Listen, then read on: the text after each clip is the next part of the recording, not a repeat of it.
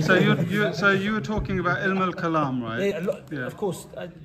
You always sometimes you get caught in the crossfire and Twitter between two sides, and you don't know which one's right and which one's wrong.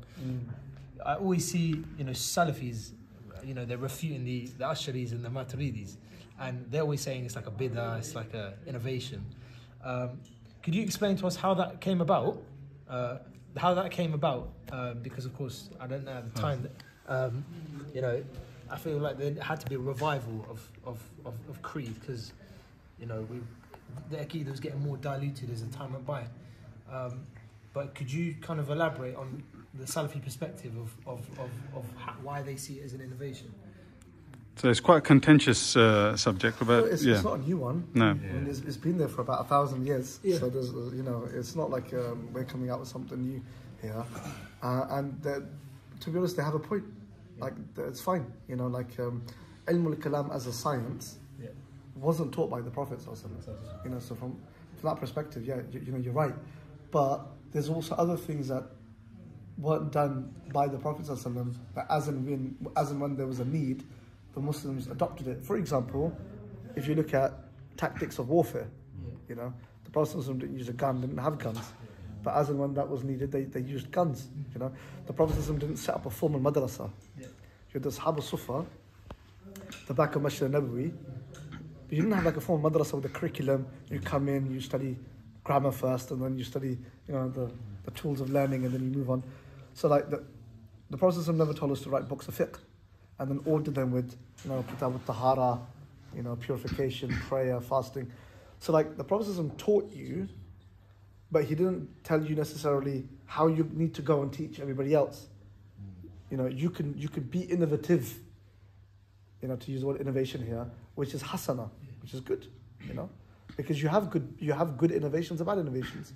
That's just a fact. The Mus'haf, the i'rab on the Mus'haf, the fatha damma kasra wasn't there. That's a bid'ah, but it was a bid'ah that was needed because there were ajam, non-Arabs, that couldn't read Arabic. So it was to help them, etc., etc., etc. I mean, it's common sense to realize that sometimes these things are needed.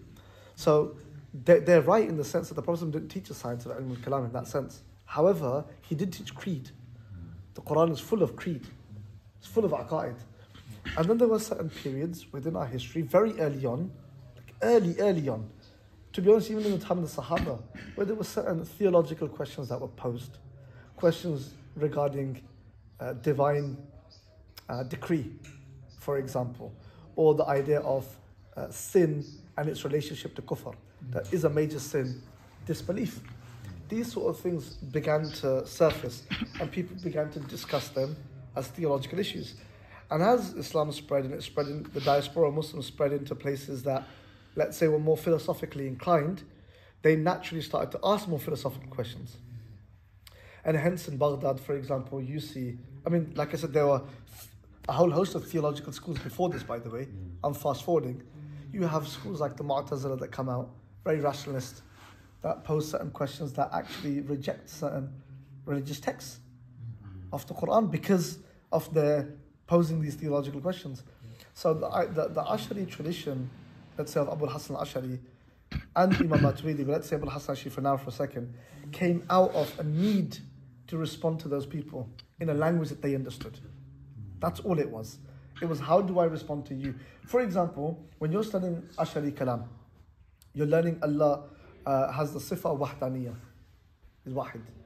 Fi dhati wa af'ali wa sifati. Oh my God, what is this? Why are you talking in this language? Well, what are you saying? That Allah is one in His essence, one in His acts, and that nobody shares in His acts, one in His attributes, and nobody shares His attributes. Is that anything different to what's in the Quran? Now, how I'm going to explain that to you will vary depending on the student. Somebody just will be like, yeah, got that straight away, no problem. Somebody will be like, yeah, but I don't understand. What about this? What about that? What about that? So the job of the scholar is not to sit there and be like, you know how sometimes they used to say that certain people that a young person comes into the masjid and he says, oh, Imam Sahib, what about this masjid? And he says, oh, astaghfirullah, ittaqillah, fear Allah, and this haram asking these questions, and dafa will go away. And they're like, oh, these guys don't have answers. So when they don't have answers, you criticize them. When they give you answers, you criticize them. Like it's a bit of a catch-22. Yeah.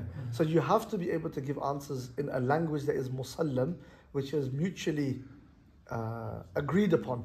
And that language is always going to be the aql. It's going to be rational. Everybody can agree on that. Everybody can agree that a square is not a circle. Everybody can agree that you can't have a square circle. One thing cannot be both a square and a circle. Everybody agrees with that. So today, let's now take this to your question in particular on Twitter wars. When you're talking about somebody on Twitter, a Salafi saying, oh my God, these Ash'aris are Ahlul Bid'ah, etc.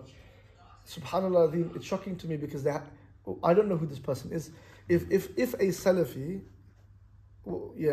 is someone that, let's say, believes Ibn Taymiyyah to be a great sheikh, and he says al-Kalām is a bid'ah, then he has not read Ibn Taymiyyah. Like that's a, ilzami job. That's just what we call in our language a paki. Yeah, it's a paki. Yeah, because what that means is that it's like, it's not really an answer. It's just kind of like a aha, touche. You haven't read Ibn Taymiyyah, because Ibn Taymiyyah, if they read his Dar Ta'arud al-Aql wal Naql, they'd see that he is fully engaging in all of these Islamic discussions. His issue was just with ta'wil of the Quran. That you shouldn't make ta'wil of certain things that God says about himself. And ta'wil, just to explain, is allegorical. Yeah, like reasoning. If Allah says yad, which in Arabic means hand, then you just say Allah has a hand and you move on. Yeah. Whereas for the Ash'ari, they would say that yad, yad only has one linguistic meaning, which is this. An appendage, yeah. This appendage. Yeah. And so you can't say that God meant yad linguistically here. So you have to negate the literal meaning, and it's a metaphor. And then you have two schools of thought. You have some of the Ash'aris that basically said that yad means qudra. We're not saying for sure that it means qudra, but that's what's most likely what that means. And then you had, for example, the Maturidis, the Hanafis, that would say that it's definitely not the literal meaning. It's definitely not the literal meaning. But as for what it does mean, the metaphor, wallahu alam. So they would do in the car of zahir, they would reject the outward meaning, the literal meaning, and they would do tafweed al-ma'na. And what the meaning is, they would do tafweed, which means that they would assign that to God. They would resign that to God and say, Allah knows best. Whereas some of the Ash'aris, they would say, no, the meaning is this. Obviously, we don't know 100% sure, but that is looking at the context. Like when Allah says, Yadullah fawqa aydihim, God's hand is over their hands, meaning that when you all come together, and God's hand is over your hand, meaning that when you work together, you'll see the power of God in that. Subhanallah. Yeah, that's what they would say. Yeah. So with regards to the Salafis, is that they haven't, and that's why a lot of certain modern Salafis, particularly those in the Da'wah, when they're trying to deal with atheism, when they're trying to deal with other issues, you've noticed that they've all come into Kalām now. All of them. They've all come into Kalām. And then they've even found, and when they've gone back in this, because what happened is that what they did with Ibn Taymiyyah, apparently, I won't say it because I don't have a reference on it, but apparently there was some senior mashayikh of the Salafi Da'wah. I'm talking classical Salafi Da'wah, we're talking like, 50 years ago. When I say classical Salafi Da'wah, it's not like our classical tradition, which is like 700 years ago. Their classical tradition is like 50 years ago, because obviously they've only been in existence for a little while. And I don't say that in a ta'an, but at the same time,